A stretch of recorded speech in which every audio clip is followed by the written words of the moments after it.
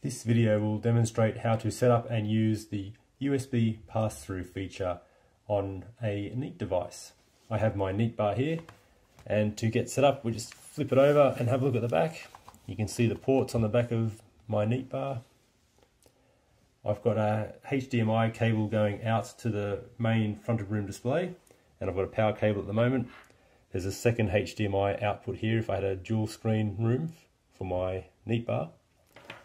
The third HDMI port is HDMI in, and that's for content sharing or content ingest. So we'll connect the cable to that. And we also need a USB-C cable to connect to the USB-C port. As far as physical connections are concerned, that's it. That's all you need to enable USB pass-through. On the Neat pad, there is a setting in System Settings. It's simply a toggle switch to enable the USB pass-through feature. I'll get this mounted on my screen and continue from there. I've got my Neat bar mounted back on top of my monitor.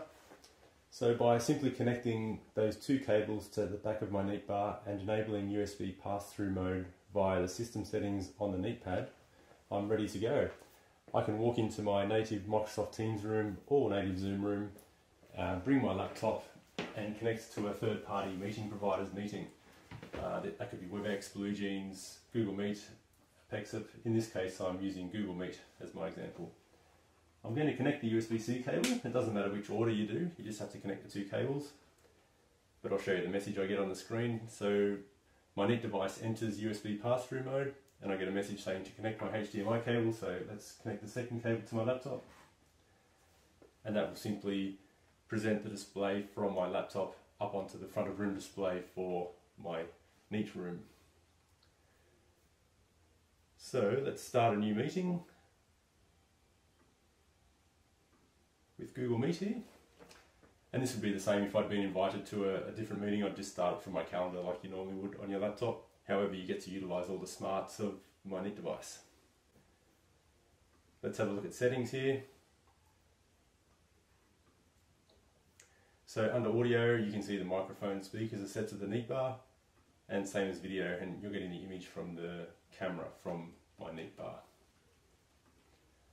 Let's make this full screen to make it a more authentic experience. Here we go, full screen.